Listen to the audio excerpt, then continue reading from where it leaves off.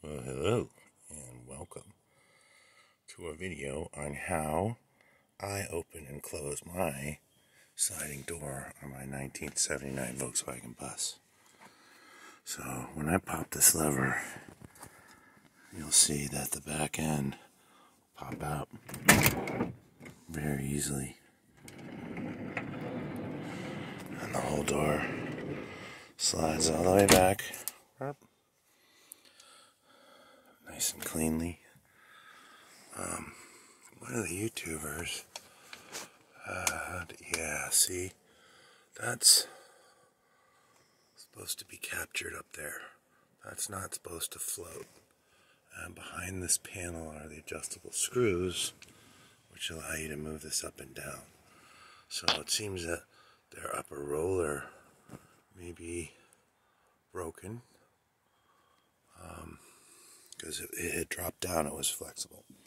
Now the other part that I wanted to show, so I'm going to have to go inside here, and when you go to close the door from inside, apologize, it's supposed to be locked, so you have to unlock it, pull this to about here, and then you go back here. You see right there? Right here is the handle that you grab. And make sure I'm sitting properly. You grab this handle and you pull that, just like that. Let me try it again. And you open it from the inside. It just pops. Pop. And then close it.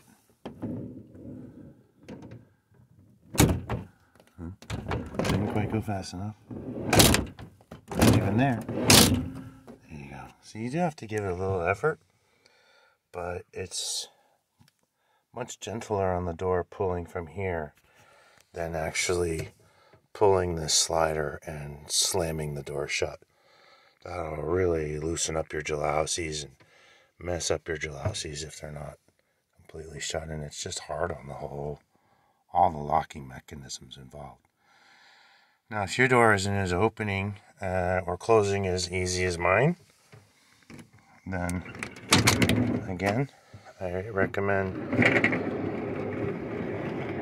WD-40 to flush all of the different rollers. You've got one down here and this track under here,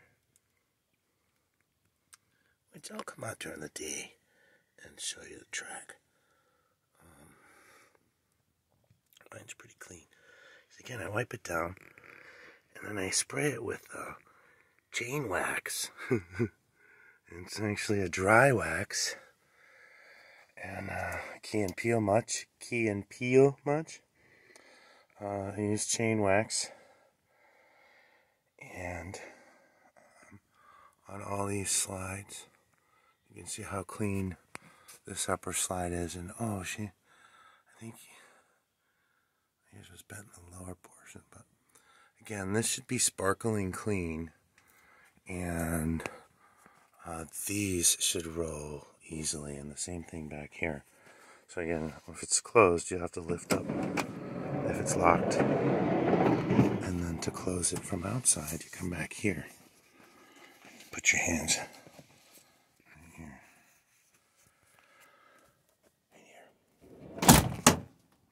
almost got it, a little harder, just popped right back open. There you go.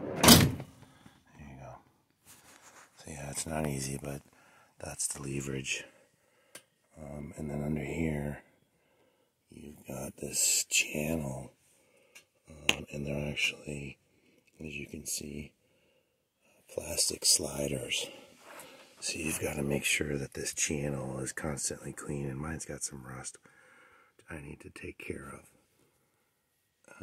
But again, I like this thing clean. I'm constantly looking for mud daubers or wasps under there. So there you go. So there's a quick, maybe not so quick, but that's how I open and close my door, and hopefully that'll give you some insight as to what your door should look like and how your door should operate. Thanks for watching, and I hope to see you in the next video. Love you later, bye.